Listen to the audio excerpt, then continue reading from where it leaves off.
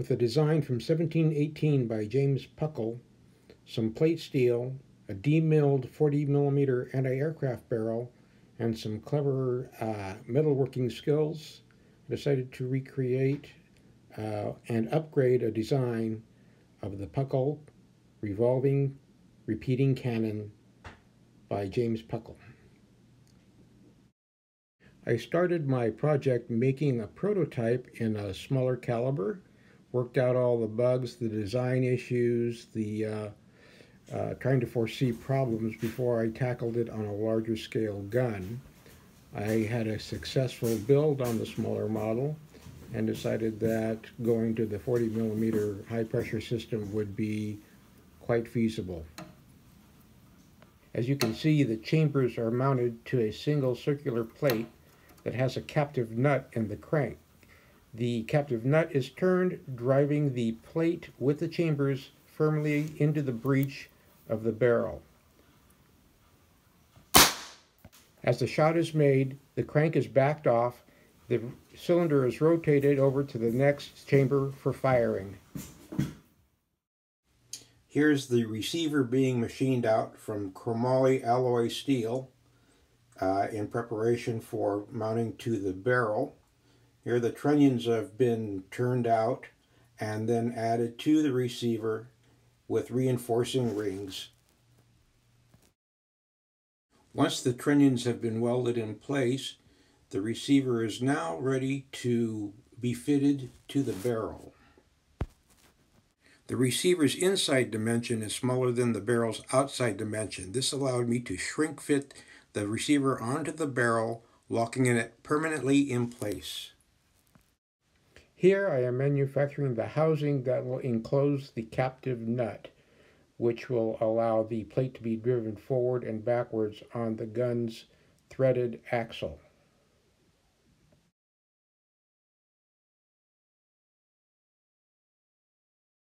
Here are the chambers made from chromoly steel solid billets.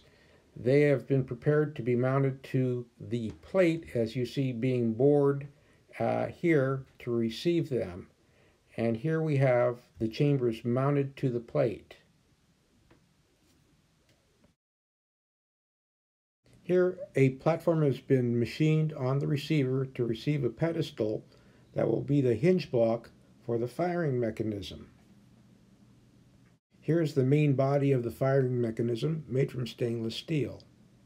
Here we have the blank for the hammer. Here is the hammer being machined off, and finally the hammer completed with a grab ring and ready to receive a spring from an AR-15 trigger mechanism. This drives the hammer hard enough to ignite the percussion cap. This is the material that was used for the lever that allows the hammer to be operated.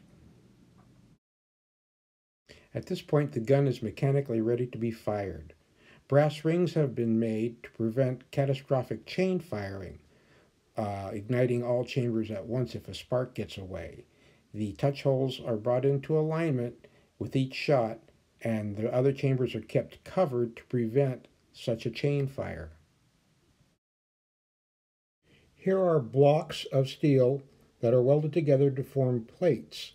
The plates will then be machined and bored to make the trunnion blocks that support the cannon in the carriage or cradle.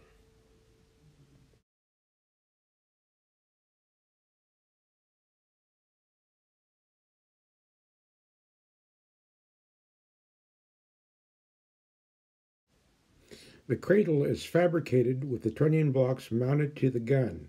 This is to ensure proper alignment and to ensure that the cradle will not deform and place the gun out of alignment to the trunnion blocks.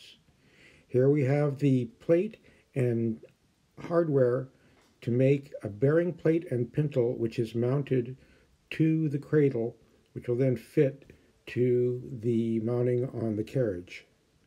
Here are the components that will make the tripod for the Puckle gun. Here you see the pintle and bearing plate that will be mounted to the foreleg of the tripod.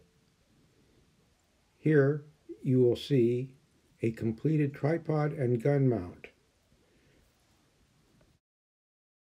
Here you see the fabrication of a low-pressure cylinder block suitable for smokes and pyrotechnics.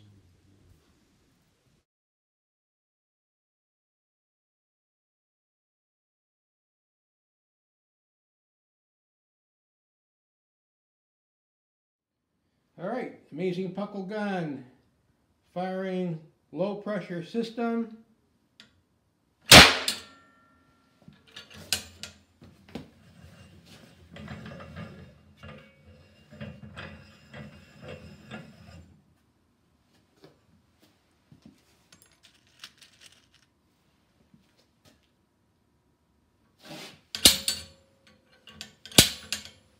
Done.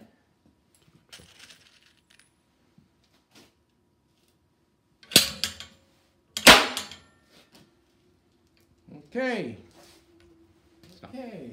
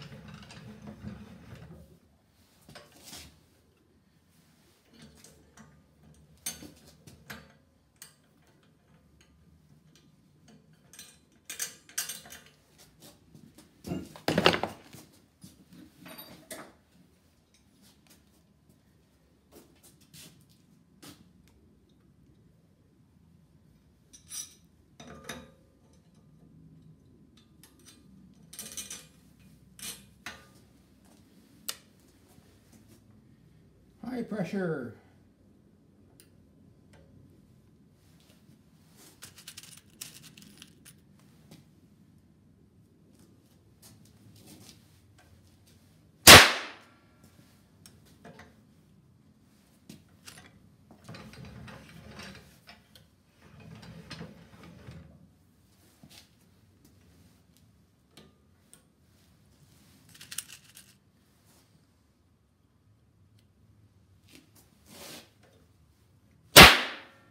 Okay.